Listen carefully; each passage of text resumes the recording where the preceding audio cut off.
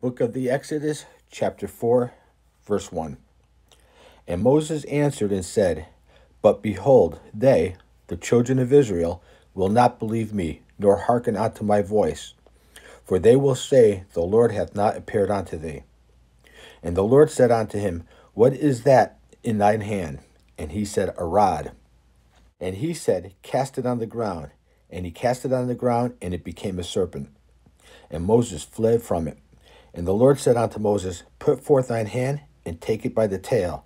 And he put forth his hand, and he caught it, and it became a rod in his hand. That they may believe that the Lord God of their fathers, the God of Abraham, the God of Isaac, and the God of Jacob, hath appeared unto thee. And the Lord said furthermore unto him, Put now thy hand into thy bosom. And he put his hand into his bosom, and when he took it out, behold, his hand was leprous as snow. And he said, Put thine hand into thy bosom again. And he put his hand into his bosom again, and plucked it out of his bosom, and behold, it was turned again as his other flesh. And it shall come to pass, if they, the children of Israel, will not believe thee, neither hearken to the voice of the first sign, that they will believe the voice of the latter sign. And it shall come to pass, if they will not believe also these two signs, neither hearken unto thy voice, that thou shalt take of the water of the river, and pour it upon the dry land, and the water which thou takest out of the river shall become blood upon the dry land. And Moses said unto the Lord, that's Jehovah, the Eternal One, O my Lord, or O my Adonai, I am not eloquent, neither heretofore, nor since thou hast first spoken unto thy servant, but I am slow of speech and of a slow tongue. So let's go back to the book of Acts chapter 7, verse 22. And Moses was learned in all the wisdom of the Egyptians, and was mighty in words and deeds. So which one is it? Is he slow of speech, or is he mighty in words? Well, remember that Moses is now about 80 years old. He spent the first 40 years of his life as an Egyptian and the last 40 years in Midian. So most commentators think that Moses is stating that he is slow or lacking in the Hebrew tongue, that he is not as fluent as he should be, and possibly even a little rusty with the Egyptian tongue. Exodus 4, verse 11. And the Lord said unto him, Who hath made man's mouth, or who maketh the dumb or deaf, or the seeing or the blind? Have not I the Lord? Now therefore go, and I will be with thy mouth, and teach thee what thou shalt say. And he said, O my Lord, send, I pray thee, by the hand of him whom thou wilt send. Now Moses could only be referring to the prophesied Messiah, the one true Redeemer. Remember, Moses has spent the first 40 years of his life preparing for this day. He was prophesied of by two nations. He was mighty in words and deeds, consistently at the top of his class, a renowned wartime strategist, and a mighty warrior. There was no one more qualified than Moses, and he still didn't feel up to the task.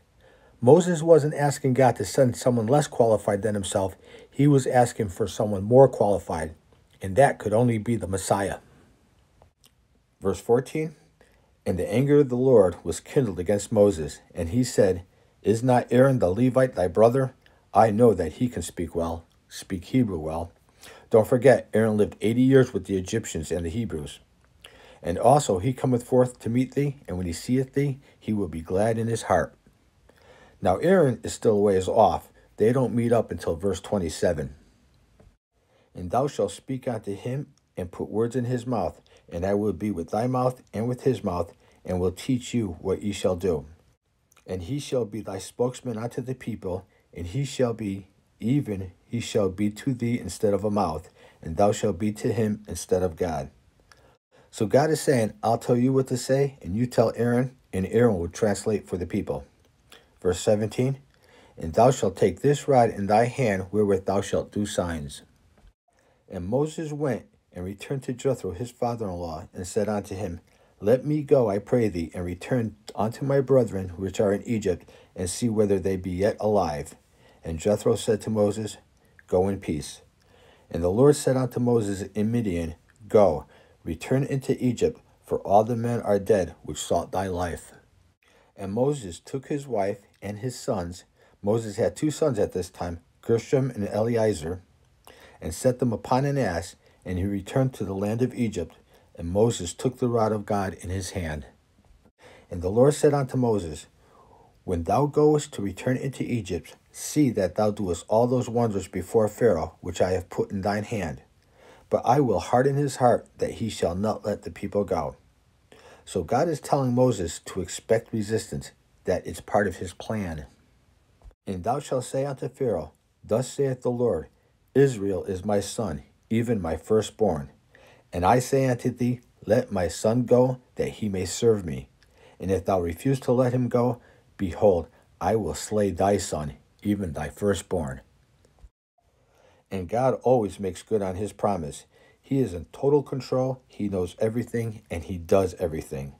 Verse 24, And it came to pass by the way in the inn, this was probably a small shelter or lean-to erected by a well, that the Lord, or the angel of the Lord, the visible image of the invisible God, met him and sought to kill him. Then Zipporah took a sharp stone, a flint knife, and cut off the foreskin of her son, and cast it at his feet, and said, Surely a bloody husband art thou to me. The word cast is the Hebrew word naga. It's the Strong's word H5060, and it means violently to strike, punish, defeat, destroy, beat, bring down, or smite. But it could also mean, and listen closely, to touch, that is, to lay the hand upon for any purpose, not just to strike, but any purpose, and euphemistically, to lie with a woman, by implication, to reach out, come near, draw near, join, reach up, touch. Now there are two different teachings on this verse. Did the Lord seek to kill Moses or to kill the child? Now the more common teaching is that the Lord sought to kill Moses because he didn't circumcise his youngest son Eleazar, which on the surface it would seem so. But I agree with Adam Clark that the Lord sought to kill the uncircumcised child. Let's go to Genesis chapter 17, verse 14. And the uncircumcised man-child, whose flesh of his foreskin is not circumcised, that soul shall be cut off from his people. He hath broken my covenant. So the Lord was not seeking to kill Moses. Moses was not to be cut off from the congregation of Israel. He was to lead the congregation out of Egypt, which would also mean that Moses had to be circumcised. Let's go back to verse 1 of this same chapter 17. And when Abram was 90 years old and 9, the Lord appeared to Abram and said unto him, I am the Almighty God, that's El Shaddai. Walk before me and be thou perfect. And I will make my covenant, a blood covenant, circumcision, between me and thee, and will multiply thee exceedingly. Skip to verse 7. And I will establish my covenant between me and thee, and thy seed after thee, in their generations, for an everlasting covenant, to be a God unto thee, and to thy seed after thee. Skip to verse 10. This is my covenant, the blood covenant, which ye shall keep between me and you and thy seed after thee. Every man-child among you shall be circumcised, and ye shall circumcise the flesh of your foreskin, and it shall be a token of the covenant betwixt me and you. And he that is 8 days old shall be circumcised among you, every man-child in your generations, he that is born in the house or bought with money of any stranger which is not of thy seed. Now let's go back to Exodus 2, verse 2.